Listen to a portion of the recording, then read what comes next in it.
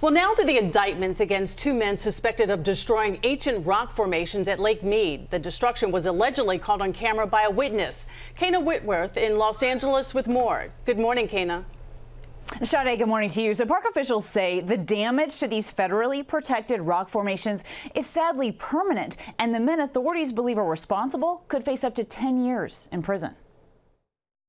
This morning, officials identifying 37-year-old Wyatt Fain and 31-year-old Peyton Cosper as the two men who police say allegedly pushed the protected rock formations over a cliff's edge near a popular trailhead back in April. The pair charged with one count of injury and depredation of government property and one count of aiding and abetting. Stones throughout the park are known to be 140 million years old.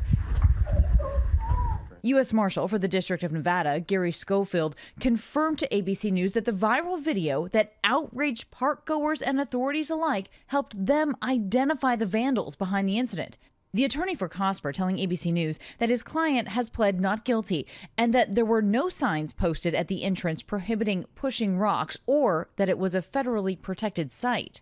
Any land that's been designated as federal land, federal property, federal parks, federal recreation areas, all fall under federal law, and any damage or defacement you do in those parks or recreation areas is against federal law.